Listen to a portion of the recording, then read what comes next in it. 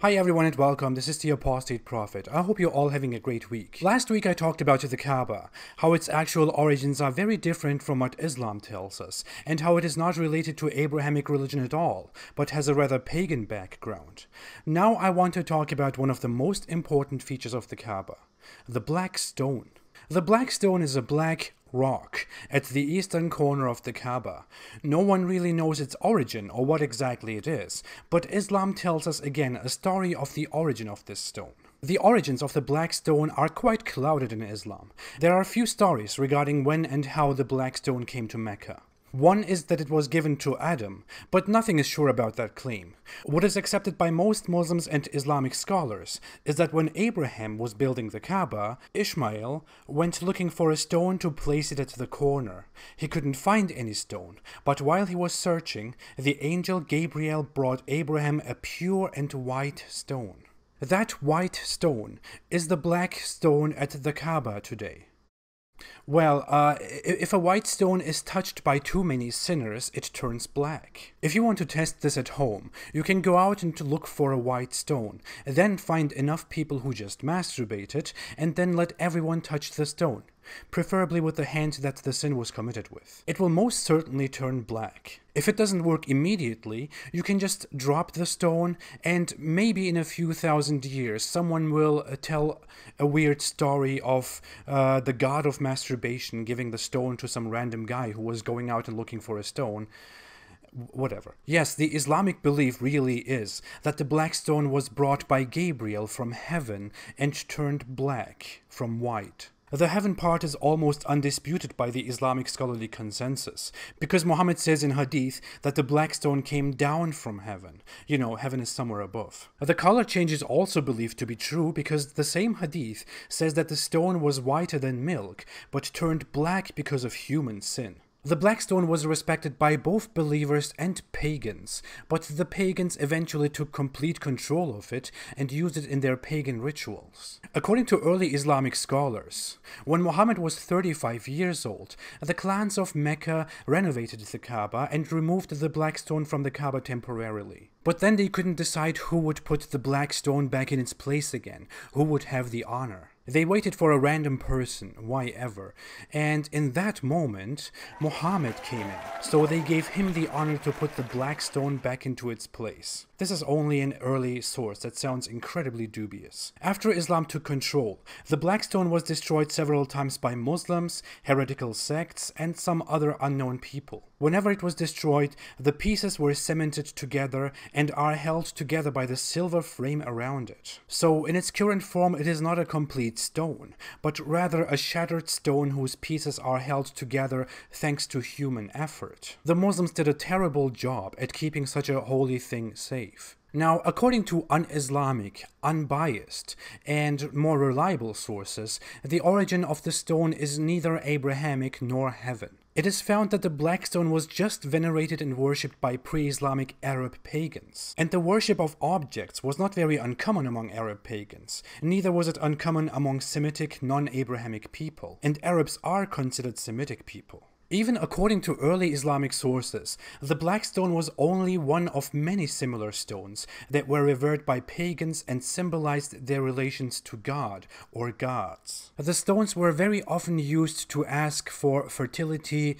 life, rain, and so on, blessings that came from divine sources. According to the earliest biographies of Muhammad, pagans used to worship almost naked at the Kaaba and associated the Kaaba and the black stone with fertility rites and prayers. According to some sources, such stones were associated with cities, tribes, or gods of those tribes. This knowledge is also supported by very early sources. Clement of Alexandria, a theologian who lived in the 2nd century, said that Arabs worship stones. Maximus Tyrius, who was a Greek philosopher in the 2nd century, also provided a more detailed explanation of Arabs worshipping gods through a quadrangular monument and associated stones. According to Jewish sources, Semitic people outside of Judaism were very much involved in stone worship, more so than other people. According to the Jewish Encyclopedia 1906, which bases information on very early and contemporary credible sources, Semitic people before Judaism and other Semitic people after Judaism worshipped stones wherever they were, especially in Arabia. There is even a term for this called betilus, which refers to sacred stones that were used for worship by Semitic people, Greek people, Romans, and others. The term betilus is Greek, but even that comes from Semitic, since Greek and Semitic people had a lot of mutual cultural influence. The stones were very often associated with gods, or seen as signs of gods. And many stones were believed to have come from outside of Earth, and were later identified as meteorites. Pre-Islamic Arabs also had stones that they used to worship gods, just like so many other Semitic peoples. And it looks very much like the black stone at Mecca is the same. The difference is that other people abandoned such practices once they converted to Christianity or Judaism, because it was seen as clear idolatry, which is supposed to be strictly forbidden in Abrahamic religion. While Islam, which is also supposed to be an Abrahamic religion, just kept the practice. The theory about meteorites shouldn't be forgotten. Many experts today believe that the black stone in Mecca is also a meteorite. Some other experts believe that it's merely a rare stone or some sort of glass. It has never been scientifically examined, although there is a myth going on among many Muslims that it had been scientifically examined before and it couldn't be compared to anything else in the entire universe. It never happened. It would be very beneficial to actually scientifically examine the stone. I believe it would either help or extremely damage the Islamic faith. That's probably why Muslims are not interested in studying it, and authorities don't offer any possibility to make a study about that. But then again, if it turned out to be some complete random stone, many Muslims would probably make a new interpretation of some Quran verse that they were not able to understand for the last 1,500 years, suddenly saying that stones in heaven are just like stones in our universe. But let's forget about the origins of the stone for a moment, and let's see what Islam does with that black stone. Are you ready? 1. Touching and kissing the black stone.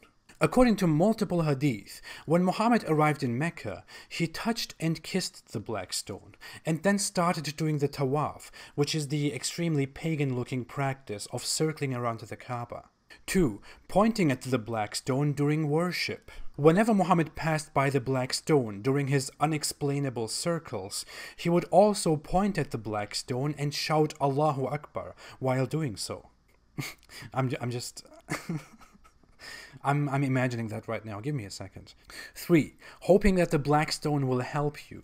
The Messenger of Allah said about the black stone, "By Allah, Allah will raise it on the day of resurrection with 2 eyes by which it sees, and a tongue that it speaks with, testifying to whoever touched it in truth." This is why Muslims nowadays pay respect to the black stone, and hope that it will testify positively for them on the day of judgment.